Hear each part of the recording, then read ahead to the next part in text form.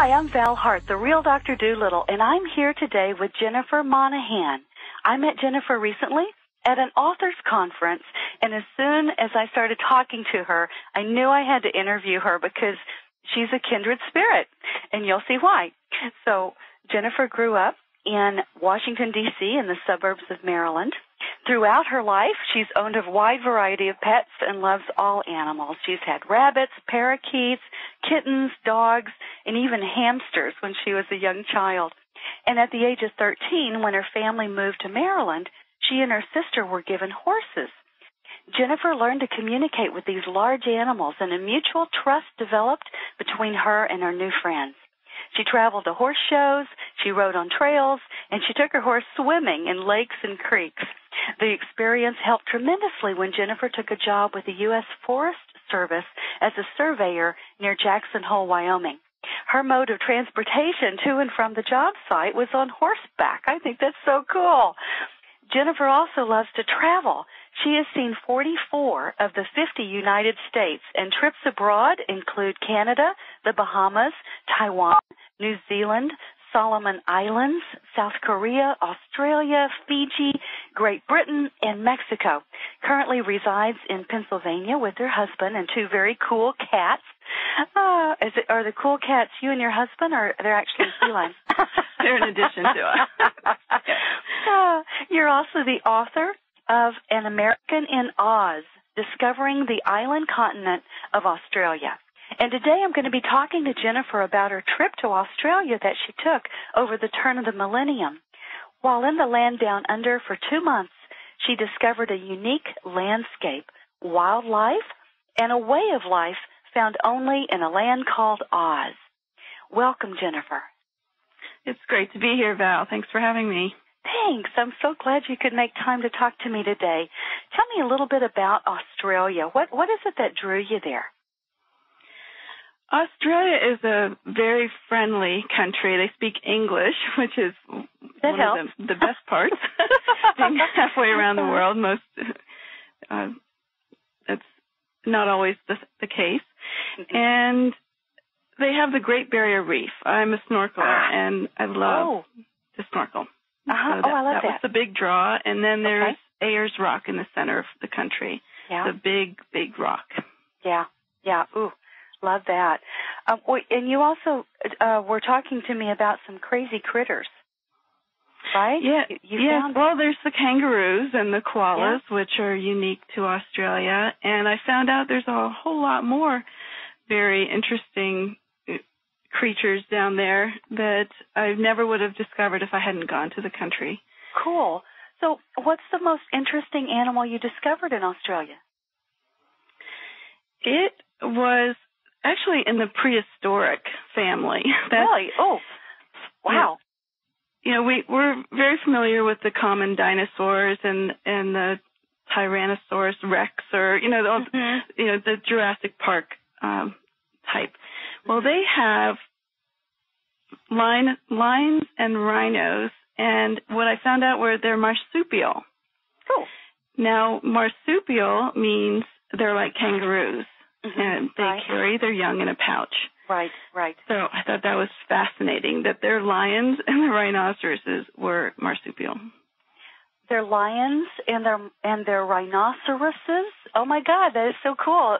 I'm getting a picture of a lion with a pouch, like a kangaroo. That is just hysterical. Well, we found them in a very small museum called the River Sleigh Fossil Museum, and it was in the Outback. Okay. And I mention it on my blog. I have a blog with all kinds of pictures, and that particular one can be found on day 41. On day 41 on your blog. Okay, where's your blog?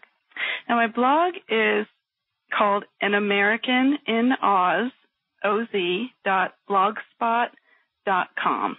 Okay. An American in Oz.blogspot.com? Right. Got it. Right. Okay, great. Thank you. Okay. You're welcome. And the book is in a 55-day journal format, so to give a huge introduction to the book, I offer all 55 days in pictures on my blog. Oh, cool. So if you go to the archives on the right, you'll see them all listed. They're all under July of 2010. I made sure they fit into 1 month. Okay. And so if you look at day 41, you'll see the link to those prehistoric lions and rhinos, and as well as another very odd creature called the Chronosaurus queenslandicus. The Chronosaurus queenslandicus. That almost sounds like a joke. Well, it kind of, well, when you see a picture of it, you'll see me in its mouth. Oh, wow. There's a picture of me sitting in its mouth. There's a 42-foot life-size replica of this undersea creature that was discovered in the outback. Okay. And it was an undersea creature? Yeah, see, this is really unusual. Australia is just amazing. It used to be underwater. Okay. A good portion of it was underwater. Okay. So this outback, which is extremely dry and complete desert and not much can live out there, used to be under the sea. Wow. So they're finding these amazing skeletons and fossilized bones of these undersea creatures. Wow. And this one in particular, this Chronosaurus queenslandicus, was found by a farmer who owned a farm called Army Downs, and it was a farm of millions of acres. I guess it was a good rain one day, and these bones popped up. Wow. And a team of Harvard professors in the 1920s went over there and excavated it. Cool. So this is it looks a lot like a crocodile with flippers. A crocodile with flippers. Oh, my God. Very Getting bizarre. an image of that, yeah. And it was big? 42 feet long. Wow. Its head, filled with teeth, is 12 feet long. A 12-foot long, wow, head. Yeah, so that's like bigger than my room here, my office. Yeah, it's huge. It's bigger than most alligators. I mean, just the head alone is bigger than most alligators and crocodiles. Wow. Oh, my God. That's amazing. Okay. So that's on day 41. Okay, cool. Day 41, we have to go visit Chronosaurus queenslandicus. That's so cool. Okay, good. And he lives on Chronosaurus Corner. Chronosaurus Corner. With all the other little Queenslandicers. Yeah. Okay. Wow. Yeah. Well, so what are some of the other oddities or interesting creatures that you saw in Australia? On land or like you said, in the sea? Tell me some more about that. Okay, in the sea, I snorkeled on the west coast of Australia as well as the east coast, and the Great Barrier Reef is on the east coast. Okay. And I saw sea turtles, green sea turtles, and the fish it's the clownfish that's just like the one from Finding Nemo. Oh, I love Nemo. So they were all over the place. And countless other fish, I have no idea what they were, but they were beautiful. And they have a grouper. They call it a Queensland grouper. Okay. It's a fish. Okay. And it gets up to be 700 pounds. So we saw one of those. 700 pounds? 700 pounds. And there's a picture of that one. I don't have the day logged on that one, but it's in around day 50. Okay. I saw, or maybe somewhere between 41 and 50, there's the Queensland grouper. Wow. And then there were sharks. We had a shark moment. Tell me. But I'm here to tell about it, so everything worked out. Okay. So you found Nemo and the shark buddies, right? Yeah. Fortunately, they weren't hungry that day, or they become vegetarians. I'm convinced that's the only reason I'm here. He wasn't hungry. Oh, you have to tell us. Tell us the story. What happened? I was snorkeling with the giant manta rays. Now, these are very docile rays, and they look just like stingrays, but they're harmless. And but they're much, much bigger than regular rays. They're how big? They're at least 10 to 20 feet across. Wow. So when I was snorkeling above them, they looked, there were like 3 of us snorkeling above them, and each one of us got a sense that we were right above the center of it. I mean, it was just, I watched it flip over and feed, and it has a big white underbelly. And but somebody, we think that what happened was that one of the other snorkelers touched one, and we were told specifically, don't touch them. You know, they're wild creatures. And what happens when a stingray is touched, it gets scared, it gets full of fear, and it draws in sharks. And I was snorkeling along, and we were told to, you know, keep an eye on the boat captain just to make sure we weren't drifting too far from the boat, and, you know, to check for any signals that like to come in or whatever. And so I looked up, did my usual check every few minutes, and he's waving frantically. And I knew, instinctively, this was not, come back in, it's time to go. Yeah. This was get in now, and I was the first one back on the boat. Wow. All of us made it back, and it turns out there was a tiger shark circling us. Wow. And those are the worst. They're very, very mean, aggressive, and they have mouths the size of drum barrels. Wow. So I'm just convinced that they weren't hungry in that moment. But we packed up, you know, we all got on board, packed up, and left. Oh my God. But the experience of those manta rays was just so memorable. It was just amazing to be swimming with something so huge and so gentle. Yes, I was to say they're gentle giants. Yeah. They eat plankton like whales, so they just open their mouths, and they're filter feeders, and they just take in the tiny little plankton, and that's how they eat. Wow. Oh man. That's pretty scary. Yeah, I'm glad you. Yeah, that was a heart-pounding moment. Heart-pounding moment. Oh yeah. To say the least. Oh God. Okay. So I'm glad you survived. Me too. So tell me some more. I know you said Australia is full of strange animals. What else? What else did you see? Well, the second strangest creature I saw was a marsupial mouse. Okay. Now I was hiking. This one was.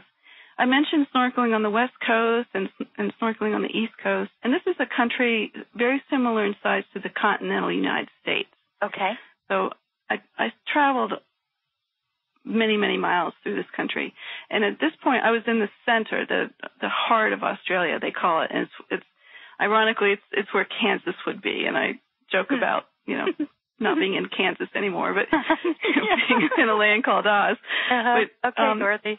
Yeah. Where's Toto? Did you take Toto? Go ahead. No, I didn't see him either. But you saw blue monkeys? Did you see any blue monkeys? No monkeys. No flying monkeys? No, but we did go to a place called Monkey Mia. Monkey Mia? Oh, we have to talk about that. Okay, go back to the... Okay, this marsupial mouse. And the only reason I knew it was marsupial was because I had read the park brochure. I was hiking in a park called Kings Canyon. And it's right next door to Ayers Rock, which is a very famous big rock. It's a sacred spot to the Aborigines. And if you haven't heard of it, if you see a picture of it, it might ring a bell because it's pretty famous. It's a famous landmark. I think I've seen that. Big red rock, right? Yeah, it's actually called Uluru. But that's the Aboriginal proper name of it. But for this purpose, I'll call it Ayers Rock. Oh, and it's a sacred rock? Is that very sacred? Yeah. Uluru translates to the word meeting place. So there are many, many different communities of Aborigines that live there in that area. So it's very Did you get to meet any Aborigines? I saw a few. Never actually spoke to any, but they were actually hard to find. They stay off the beaten track and away from the crowds. A lot of them don't speak English. Okay. And so they're very few. Oh, but this mouse, well, we were hiking up into what's called Kings Canyon, and I mentioned it's like next door to Ayers Rock, but that means it's a 2-hour drive. But by Outback terms, it was next door because there's absolutely nothing between the two. And I'm on. Jeff and I, he was my travel partner throughout the book, and he and I were hiking down off this canyon, Kings Canyon, and there's this mouse that popped out from behind a rock, and I stopped to look at it, and it looked exactly like a mouse we have here. Okay. But because it's indigenous, it's native of Australia, it's marsupial. And had a little baby mouse poke its little head out of its pouch, I would have just thought I was in a fairy tale, for sure. Oh, how cute. It sounds like an animated something, you know. Oh, my God. It is. Australia is like being in a fairy tale. Now, there's a lot of very difficult things about being in Australia. The heat that we encountered there was over 120 degrees. Wow. I think 122 was the max recorded while we were there. Wow. And I was from Florida at the time, and this was heat that I had never ever experienced in my life. It took my breath away. It's that kind of heat. Wow. So there's a lot of flies in Australia. That's the difficult part about it. Oh, the flies. Okay. They have a lot of deadly snakes that if you step on one, it could be the last step you take. There's a lot of very, very dangerous things about the country too. Mm-hmm. But I was coming from everything will be okay, and everything was okay. So it worked out. Yeah. Great. Oh man, that's good. I'd love to. Did you get a picture of the mouse? No, I didn't. Oh. I didn't. I was so enamored by just seeing it that I forgot to get my camera out. Because he did stop. He just sit and look at us for a little while. How tall was it? 3 inches. Oh, 3 inches. Okay, very, very tiny small. Little mouse, tiny little thing, and a tiny little baby mouse, a little head sticking out of its. I wish I had seen that. That would have really. I would have started pinching myself at that point. Am I imagining this? Am I dreaming? I'm dreaming. Yeah. Oh, that's too funny. I love it. And then a couple of months after several years after I came back from Australia, I was talking to a friend of mine who lives there, David, who is mentioned throughout the book. He is an American who moved there 40 years ago, and he's an extensive reader and researcher, has no TV, only listens to radio and reads and reads and reads. He told me this amazing fact about Australia, that all native mammals to Australia that are indigenous to Australia, they are all marsupial. They're all every single one? Every single one. I wonder why that is.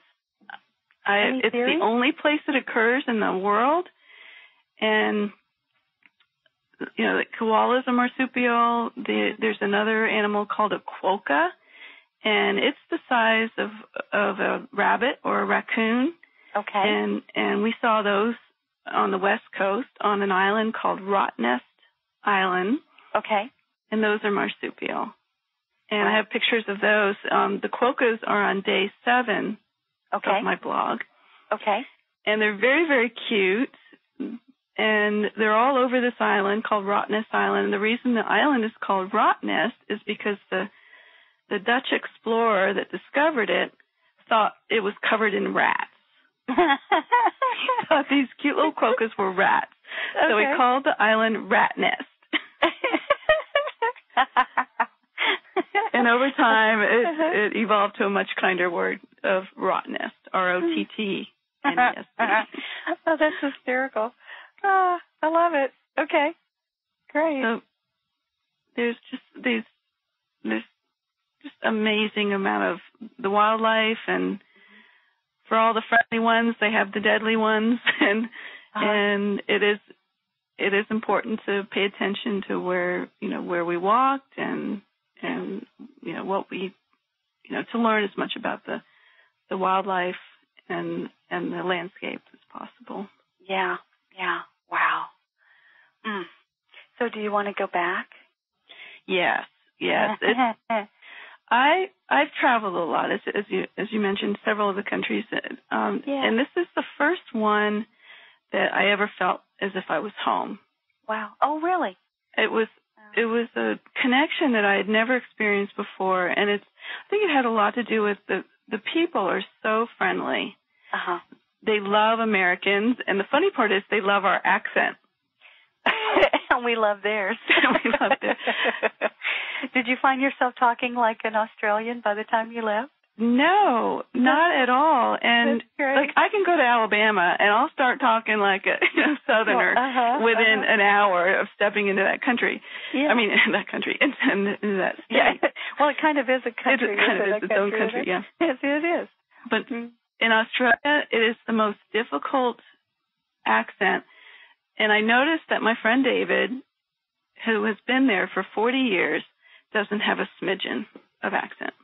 How odd. It's that difficult to pick up. Oh, wow. So it actually is hard to pick up. Okay. It's very, very hard to imitate. Very hard. Yes, yes. Okay.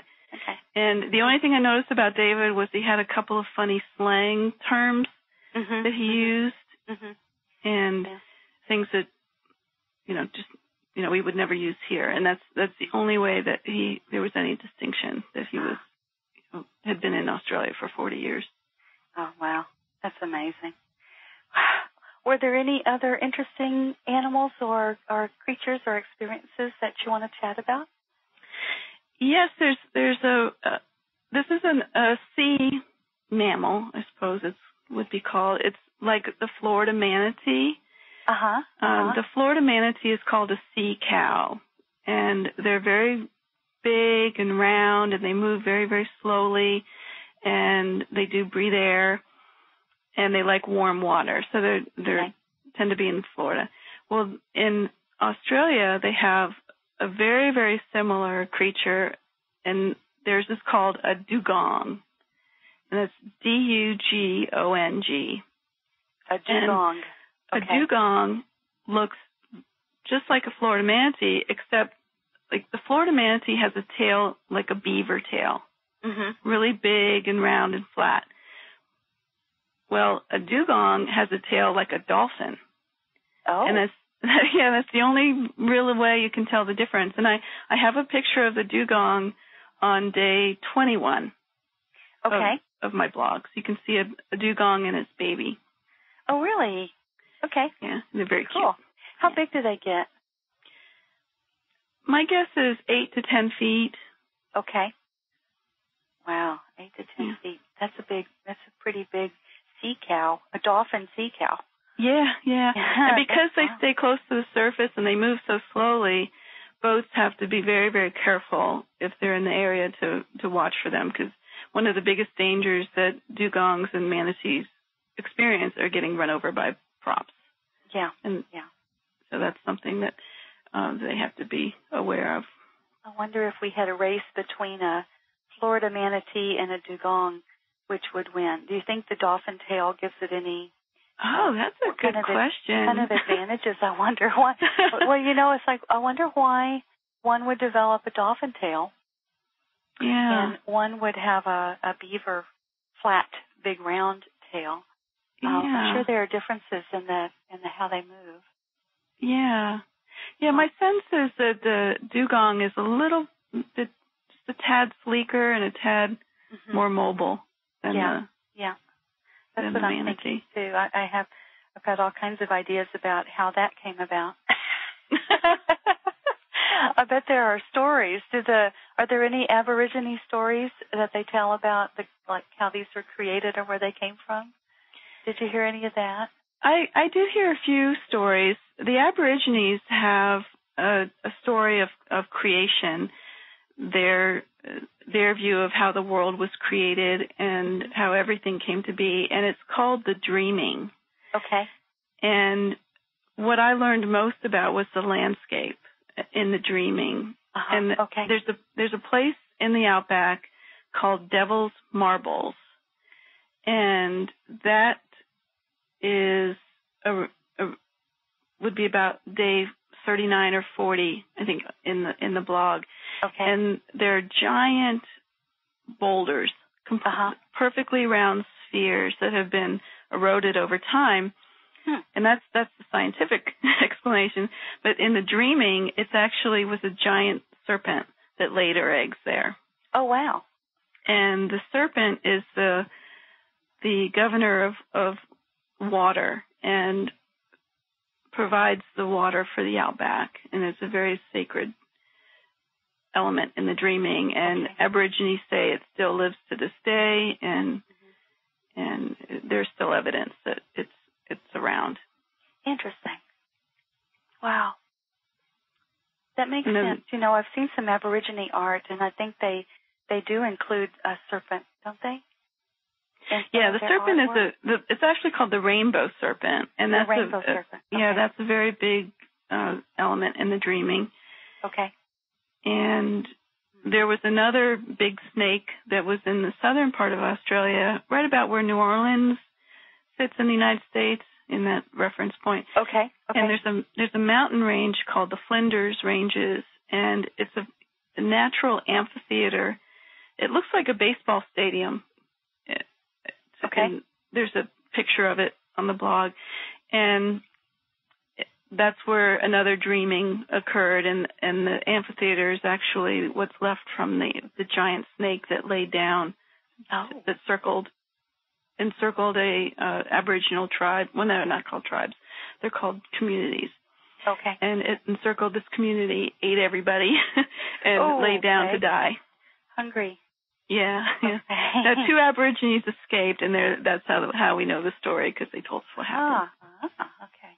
Yeah. Lucky somebody lived to tell the tale. Yeah. Oh, that's wonderful.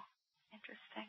So there's a lot of these stories in the dreaming. There's books and books and books you can get on the dreaming. It's also called the Dream Time. Yeah, I've heard of that. Yeah, okay. And that's the Aborigines story. Interesting. Oh, I love this. Wow. Okay. Anything else you want to tell us about today? Let's see. I think that covers the main animals, and other than there's several varieties of kangaroos. There's there's wallaby. There's rock wallabies. They climb rocks just as easily as a mountain goat. And really? Oh, wow. Okay. Yeah. That's impressive. They're in the mountains. Okay.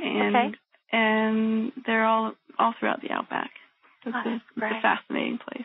Yeah, it is. Oh, I'm so glad you took some time to tell us about it today. And thank you for writing the book. And I love the idea of the blog where we can actually follow your travel and trips and kind of feel like we've been to Australia, or certainly whet our appetite to go there and to visit. And I hope that the Australians listening will get a kick out of it too, and we'd love to invite comments and feedback and anything else that you'd like us to know. I'd love to hear other people's stories as well, I'm sure. So to give you the blog link again, it's anamericaninoz.blogspot.com. And let's see. Other ways they can contact you, Jennifer. You have a website? You have another website?